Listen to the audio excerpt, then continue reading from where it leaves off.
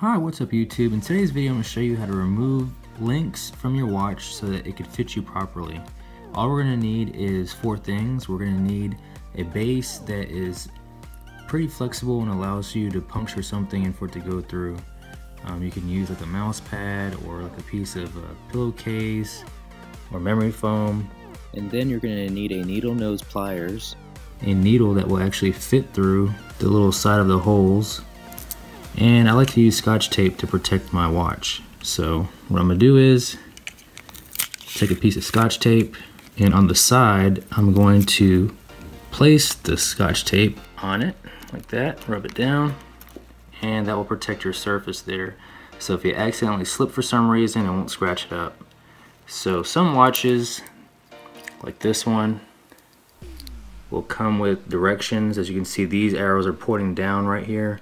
So you want to take the pin and push it in from the top and push it downward to remove it. But then you get some watches like this one where the arrows are like pointing both ways, upward and downward. That's kind of confusing, so not really sure what to do with that one. So basically you just try your best to find the best entry point. But I'm gonna try to go from the top over here and push down. Get your pin for your needle, and you want to get your needle nose pliers. Try to clamp it at the base so you have more leverage.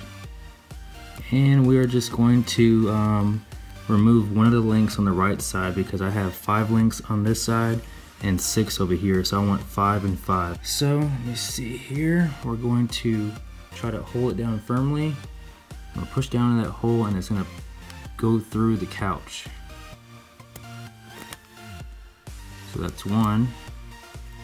And it'll actually go through the tape too. And I'm gonna push down on this one. That's the second one. And as you can see there, the tape protects it. So one of them actually just came completely out. This is what it looks like. And then the other pin is still right here. And you can actually just use your needle nose pliers and just pull it out.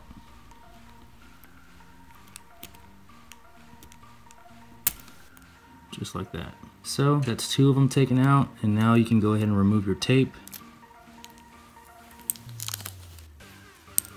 And there goes the extra link.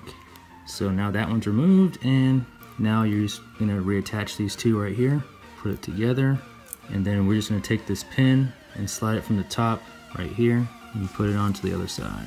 And you can actually just use the bottom side of this needle nose pliers and push it down. So that just snapped right into place. And now I've got 5 links each, and it's even. When you're all done, all you need to do is make sure that you get a nice little Ziploc bag and put away your pin and your extra link just in case you need it in the future. And then make sure you go through your links on both sides and you check to make sure that the pin is in there nice and flush. Check both sides and you're all done. So I hope this video helped you out.